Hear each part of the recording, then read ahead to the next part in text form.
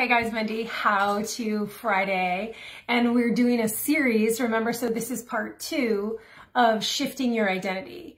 So part 1 recap was 4 steps in stepping back. So go watch that video, because today we're on the next part, which is letting go.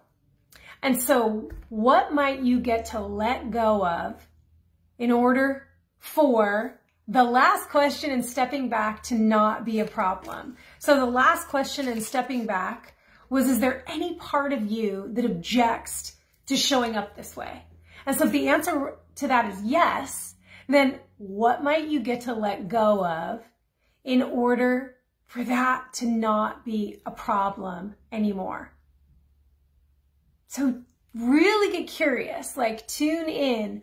What do I get to let go of in order for that to not be a problem, in order for me to not object? What do I get to be willing to change? What belief, what action, what thought, what habit, right? Get curious about that.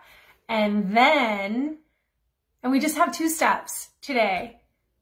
The other step in letting go is, if you let go, what opens up for you? What freaking magic is available for you? What expansion?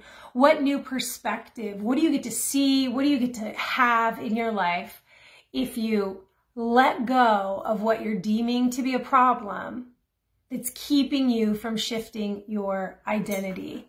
We are going to be under 2 minutes and 22 seconds. Does anybody know Chuck Woolery? For our How To Friday today. So how to shift your identity. Part 2, letting go. Let me know, where are you in this process? Are you ready to just chat? Because just link up, let's chat.